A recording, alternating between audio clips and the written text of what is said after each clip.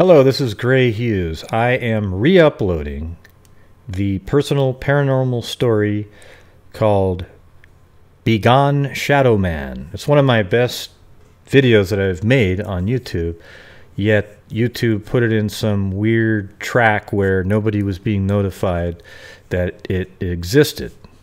All right. Now, I also had to change the channel that I created for the personal paranormal stories, so I'll put the new channel in the description. The other channel wasn't syncing up with my other channel and something went wrong with it, so I just thought, you know what, and there's no help on Google or YouTube about it, so I just decided I'll create a new one, and it's early on, so it's not that big a deal. So if you can go to that channel and subscribe, that would be great. It's going to be in the description of the video. All right, so without further ado, let's start the video on this episode of Personal Paranormal, episode number 2, Begone Shadow Man.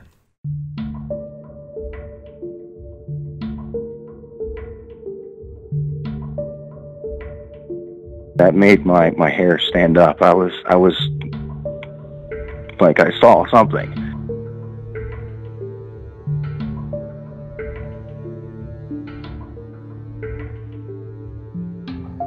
Hello, this is Gray Hughes. Thank you for joining me today.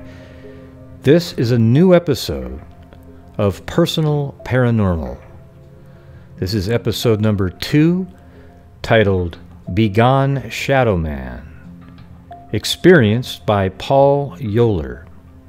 Now, Paul is a member of the Facebook group Personal Paranormal, where he told his story like so many others, and I create a folder for each story, and we chat about it back and forth. He uploads images, people will upload their images for their story, and then I create a folder, and then we do an interview, and then I create a documentary-like video of their personal paranormal story. Okay, so let's get started on this episode of Personal Paranormal with Paul Yowler. All right, well, basically, I guess I consider myself just kind of an average, everyday guy, you know, regular job, wife, 2 kids, dog, or had a dog. She's passed away now. And I never really gave too much thought into paranormal type activities and stuff. I kind of attended church infrequently, you know, mainly Easter, Christmas Day service, or day before, just the holidays and stuff. I guess my story would start really with saying the house that I'm still currently in, we bought it in July of 2013. To my knowledge, I believe it was built in 67. It may have been 69. I didn't actually go and check, but I know it only had 2 previous owners, the original owners from the 60s, and then the people that we purchased the house from in July of 2013. Hey, Paul, do you know any history regarding this house? Well, yeah, according to my neighbor, the original owner, he was a botanist and worked for Zoo Atlanta. So he was responsible for I guess, all the crazy trees and plants and stuff that was there. I don't know if it's still there now, but at least back then, he did that. And I will say, too, that in our backyard, we do have quite a few crazy trees. There's some, I don't know the names of them, but I know there's leaves on them that are bigger than my head. In the back of our house, there's I guess, footprints from the people that originally bought the house. And it has, you know, mom and dad, 3 kids, a dog, and a cat, like footprints in the concrete. And that says 69. I'm pretty sure, again, though, that they had bought it a couple years before. So anyways, when we bought the house and we moved in, pretty much immediately, I'd say 2 or 3 days once we moved in, I started hearing just kind of strange noises. And I'll preface this with saying, before we moved here, we lived in a brand new townhome, and I never really had to deal or mess with anything in the houses before. But some of the strange things that we see or hear, I guess, start with hearing, in the house was what sounded pretty much like human type footsteps on our roof. The house does have an attic. It's small. It's a kind of a ranch style house, so it's pretty loud. There was a couple times too that my wife was even like, that sounds like there's something on the roof. Go and check it out.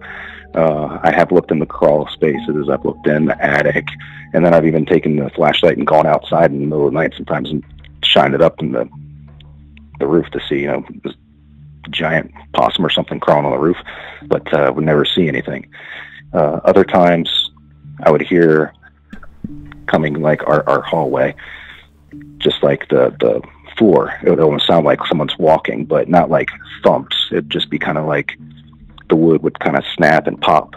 But it would be like 2 or 3, and it would get like closer, almost like it coming down a line towards you. There'd be multiple times where, we were just sitting down, watching TV, or I'm a night owl, and I'd watch a lot of TV. But you'd hear just like, pop, pop, pop, pop. And it would kind of get, or squeak, pop, whatever. And it would kind of get louder, almost like someone's walking down the hallway. Basically like a creaky floor sound, right? Yeah, yeah. And, I've always been skeptical, like I said. So I would chalk that up to being, hardwood floors. They're old, expanding, contracting as, it's hot in the summertime and you got the air going inside the house. So it's going to make some noise. So that's always pretty much happened from when we moved in throughout my experiences. Then I guess I would say probably about a year and a half later, right around 2015, we had a dog the whole time too, and she would always stay downstairs. She was an English bulldog, and I guess they're slower kind of dogs. They don't like to go up and down the stairs, and my daughter's bedroom's downstairs, so she'd just hang out down there all the time. But her room was pretty much like the kids' playroom, and just out of the blue, she started barking. And she would bark at night, and I'd go downstairs, and she wouldn't be at the steps. She could kind of come and go if she wanted to, or she could go into my daughter's room, but she would always be kind of looking at this wall next to a window, and she'd just bark. So I'd always get her to stop, and probably once a week, maybe sometimes twice a week, that would happen. Most of the time it was at night too. There would be some times where it would be during the day, but I'd say 90% of the time it happened at night. So I'd always run downstairs, try to get her to stop because I didn't want her to wake my daughter up. Never really thought too much of that at the time. I kind of just thought, oh, well, maybe, she is starting to get a little old. Bulldogs only have like a 8-year life expectancy. Or maybe since it is kind of the basement or a little bit below ground, maybe she's hearing something inside the wall squeaking or something. I don't know. But it was strange, but it was nothing that really still alarmed me too much. That would keep happening. So every once in a while, it sounded like something was on the roof, more like louder thuds would happen, and the pops and stuff would still happen all the time with the heartbeats. Then one day, I want to say, I'm pretty sure it was in the fall time. But she was barking, and I went downstairs, check on her, and we have kind of a little L-shaped couch down there, and there's some pillows on it. It's like like a big pillow, a small pillow, a big pillow, small pillow that kind of goes around it. And the pillows were on the ground. So I was like, oh, she was on the couch and knocked them off, and now she's barking. She wants to play. She wasn't really like jumping around or nothing much, but I was like, all right, play with you, play with her for a little bit, and then put the pillows back up. Now, like I said, the way they were set up, it's like a big pillow and a small pillow, a big pillow, small pillow. And the big pillows are in the back, and then a little small pillows in front of it, kind of holding it back. So once I put them all back, and then I'd pretty much almost right away, I put it back, put the little pillow on top of the big. I turned to go back out of the room, and it's like as soon as I took one step, the white pillow had like hit me in the back of the calf. And it was a little weird.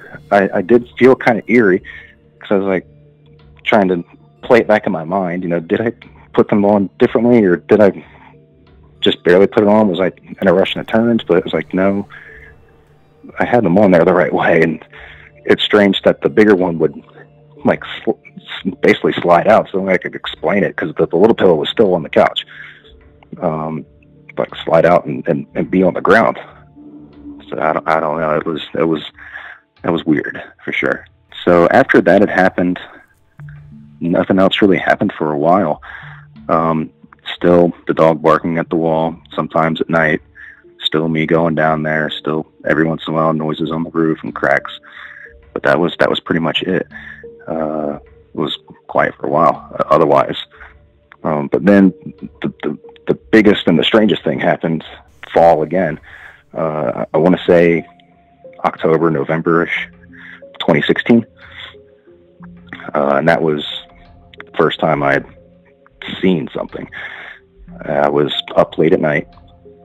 Yeah, like the usual. I'm watching all kinds of stuff. Our den kind of TV room is kind of, it's like sunken in. So I was watching TV. I fell asleep on the couch. Directly behind, I guess I should say, directly behind the couch is an elevated area. That's where our kitchen is, and then it goes back off into the rest of the house, like a typical ranch wood, long hallway, doors off of each, area. So I'm asleep. I wake up because I hear what sounds like steps and pops again, and I'm like, I'm like somebody's walking down the hallway. TV's still on, and I see just to the left of the TV on the wall, like a very tall, dark shadow. Looks like just a regular person shadow. I'm still, somewhat asleep, but it's definitely there, close to the TV, and it's right there. I see it. I stand up, and I turn and look behind me towards the kitchen to see, all right, my wife's probably walking down the hallway because many times she'll come in and she'll say, hey, wake up and come to bed. But there was nobody there. So I turned back, like, what was that? And I still see the shadow, but now it's moving over to the left, like a normal person shadow would be walking, and it's going to the left. And it just kind of disappears into the corner. It's almost like it just like walked into the corner, and when it went to the corner, it didn't then project onto the sidewall. It just kind of went into the corner and was gone. Now, was the shadow's head on the ceiling at all, or just on the wall, a little bit above the TV of the show? It was on the wall, probably a foot and a half above the TV. I mean, it seems, if I were to guesstimate a height here, maybe 9 foot in total. Wow. And the feet were right on the wall too, and the head was, so basically just from the ground almost all the way to the ceiling, right?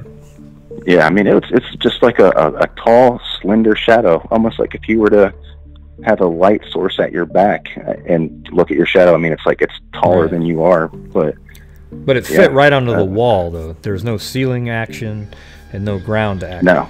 Huh. Correct. Yeah. Correct. So yeah, that made my hair stand up. I was like, I saw something. So I was like, okay, was somebody at my side door? No, the blinds are shut. Let me turn on the lights outside. Let me look. Is anybody outside? Well, if the lights were off, then why am I seeing it? Why did I see a shadow? Was somebody else up? Did one of the kids get up?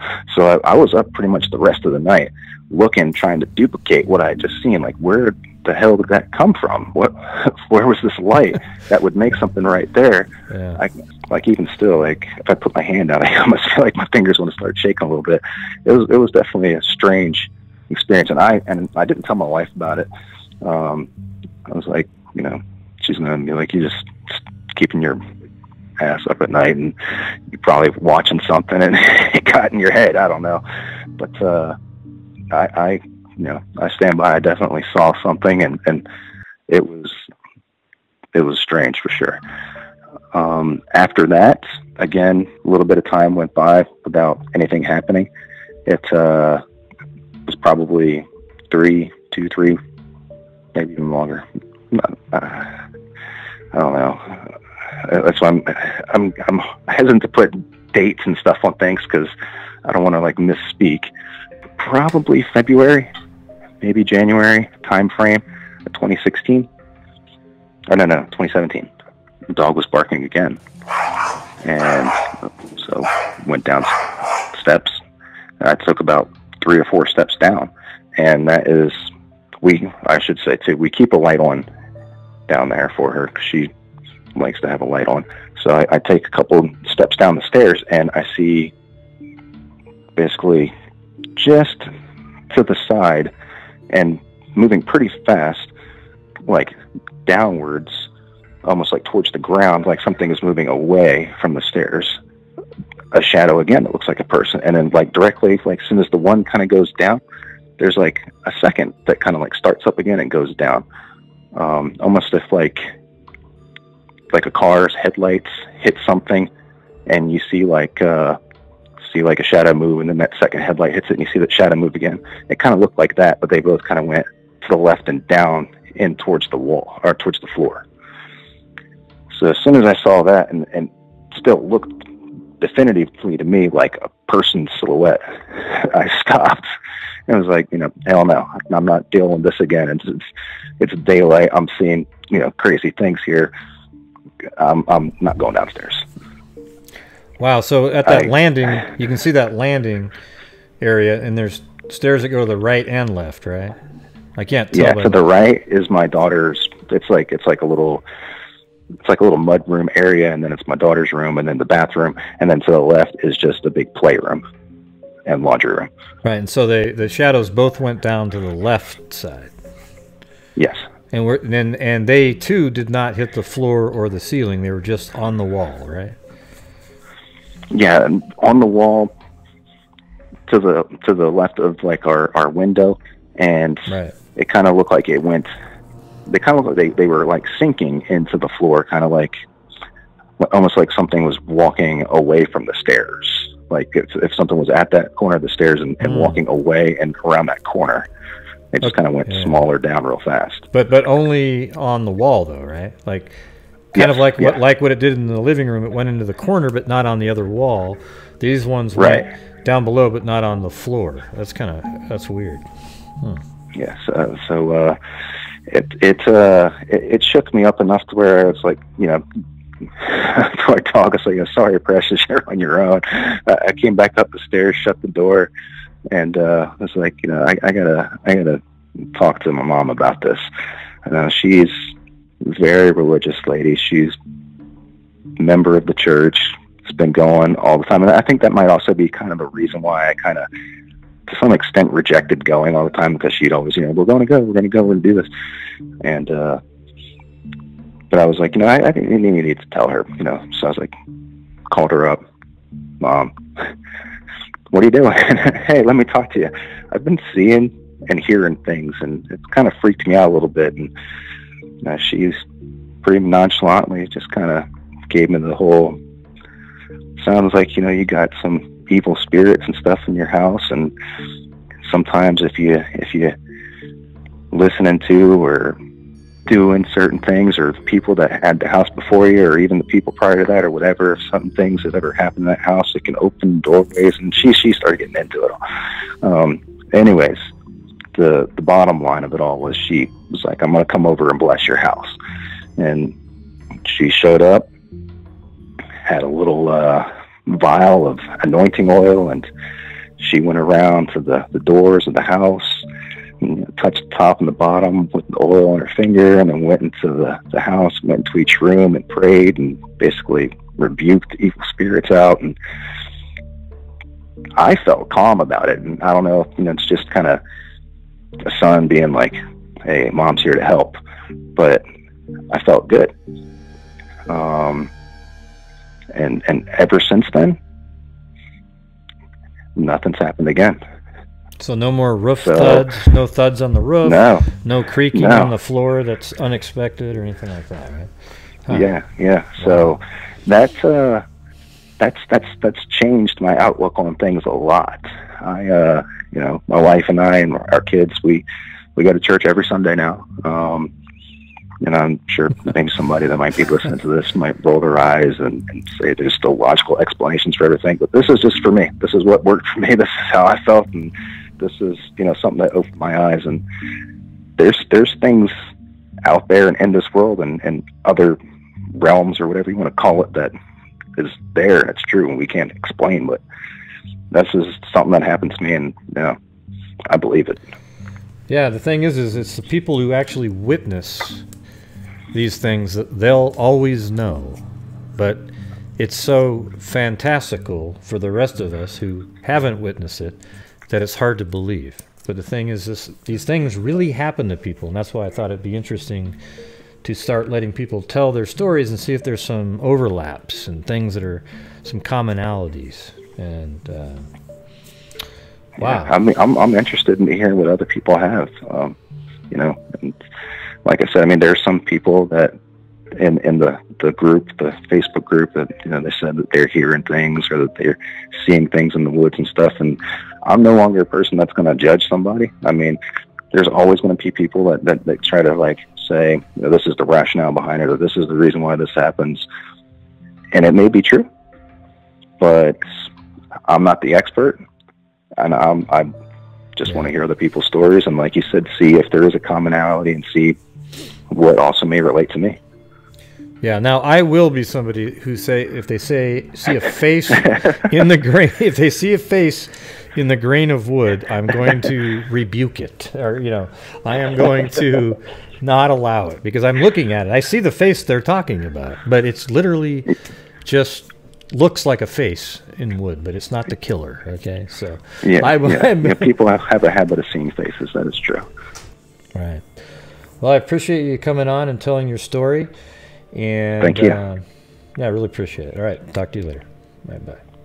Well, there you have it. That is the second episode of Personal Paranormal, Begone Shadow Man Experience by Paul Yowler. I hope you enjoyed that episode as much as I did.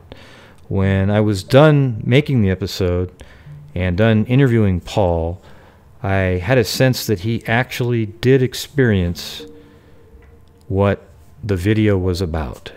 He actually experienced it. And I find that really interesting. Okay, now if you'd like to support my channel, please do so using the links in the description, PayPal or Patreon. And when I do live videos, you can always contribute using Super Chat. I really appreciate all of your support. Okay, so this is the second episode, and until the third episode's out, everybody, be safe out there.